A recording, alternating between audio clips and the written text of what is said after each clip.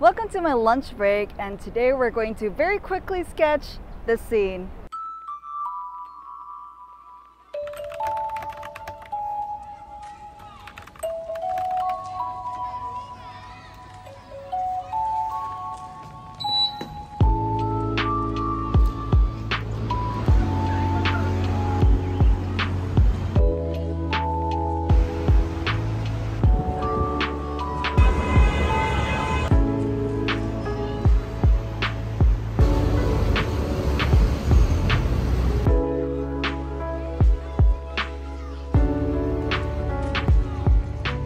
Hello guys, it's your girl Becky and I am back currently actually on my lunch break, and it's really hot in Hong Kong. I am dripping in sweat. So originally today it was supposed to be forecasted to rain and thunderstorm, but we have this kind of bright weather instead. So I thought I would take this opportunity and go out for a little sketch, because look at all these beautiful boats in the background. So we are sketching this beautiful scene. This is the boats that go from Hong Kong to Macau usually. Currently travel is suspended due to COVID, but usually we can just hop on one of these ferries. It's right in the middle of the city, right next to the central business district, and you're gonna be in Macau in about an hour or two. So I do have not too long of a lunch break because I didn't plan to sketch today, which means I need to wolf down my lunch, and that also means that I don't have a lot of time to sketch. So today, even though we're sketching an intricate boat scene, we're going to try and be as loose as possible and pick out only the biggest details. So the biggest color schemes, anything that can allude for it to be a boat. This is not meant to be a technical sketch. It is not going to be intricate or in detail at all. I'm not going to spend more than 20 minutes on it, preferably less, and you're welcome to join along with me. Let's talk about this scene a little bit, shall we? So we have the 3 ferries right here, and then we have these bridges that we're going to draw in as well, and we're going to crop it in like this. Actually, this is probably an accurate cropping of what I'm going to sketch in. The ferry station right next to the boats has like a lot of intricate details, and so do the boats actually, but we are going to try and allude to these colors as much as possible with as little strokes as possible. So I know now from the get-go that I want to capture these bright colors, like these bright red, these bright blue, these bright yellow, a faded orange, and some darks in the background, including this somewhat faded sky. And let's see how we get to do that. We're racing against the clock here, but at the same time, we are able to take our time in order to make a drawing that we are happy with. So I wanted to not go straight into watercolor. I wanted to go with a sketch first. And at this point, I realized that I did not bring my pencil. So we are bringing back our trusty Kaweco pen, which honestly is so small and it's always in my bag. I can kind of always count on it to serve me as I need it to. And that's really the purpose of a pocket pen, right? Like, you just want to have it by your side all the time, and you know that it's very reliable. So what I'm doing here is I'm trying to come up with the outline structure of the boat, fixing it as I go. And then I was deciding if I wanted to draw the boats behind it, but then eventually I realized like I would, and I would add a little bit of a perspective element to it, kind of have the boats going smaller as it goes to the back. But at the same time, I've like decided that I would only put details from the front boat and I would just allude to the rest in the back. And even then, I'm just trying to pick out the most identifying features of the boats and not try to color in every single thing. So I just continued on with the structure of the ferry station and the bridges. So they would be the walkway that people would take when they are looking to get onto the ferry. And that's about it. And it's time to move on to watercolors.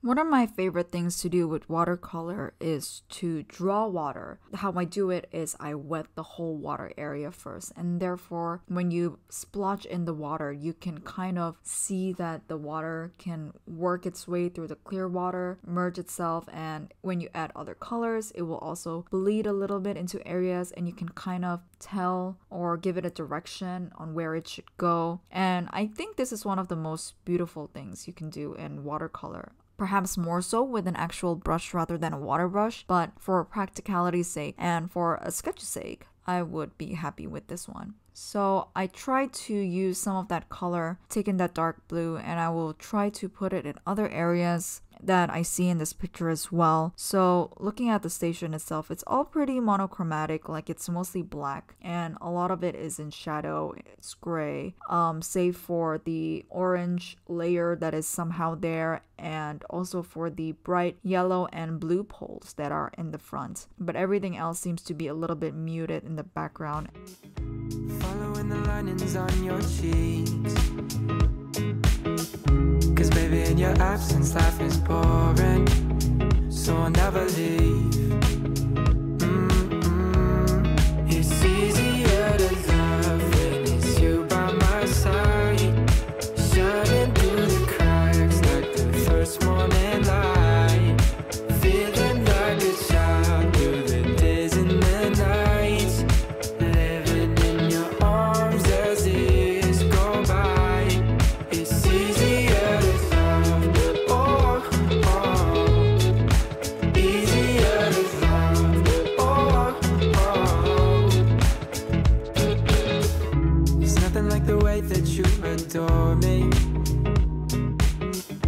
I can feel love from miles away. And the other color that also really pops is the red of the fairy, which I'm trying to get quite correct because I know other artists also struggle with this, but trying to draw red in shadow and red in brights and trying to differentiate that is a little bit of a challenge. So here what I ended up doing is getting it towards a brown, which is not my favorite thing in the world. Like I would want to have it be muted to maybe a dark red, but I don't know how to do that without changing the hue. So I will need to really just train my eyes and do a lot more red object sketching, because that's just really how you get better, is just try to find a subject or something that you want to learn and continue doing that. And the light in your eyes tells me stories of life in a more perfect place where I wanna stay.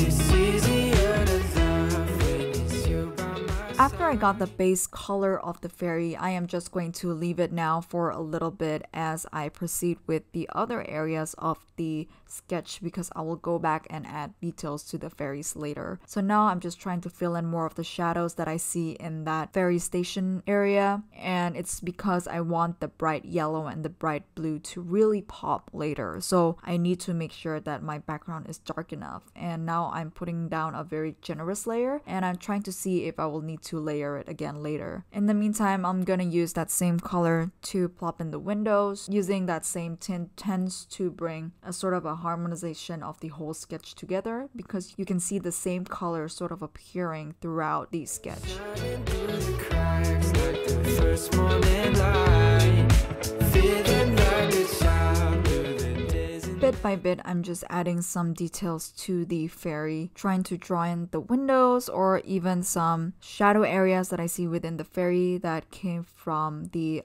fence that sort of surrounds the fairy, and also the shadow part underneath the boat, where a lot of it is really just shadow on shadow, with the shadow of the boat reflecting to the water and then back. As I'm doing that, I'm also trying to make sure that the area below that station is quite dark as well. It's the darkest part of the painting, or one of, because it is the farthest away from the light.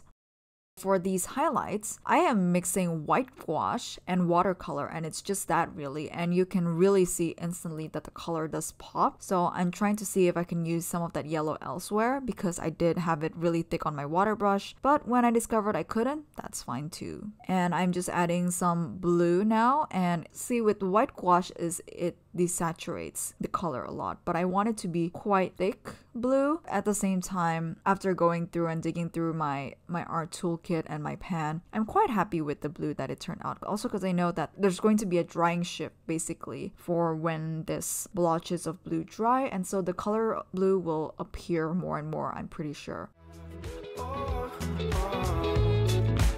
easier to love, If the sky is falling down on me, you'll be the one that's by my side to lift away from me. And if I find myself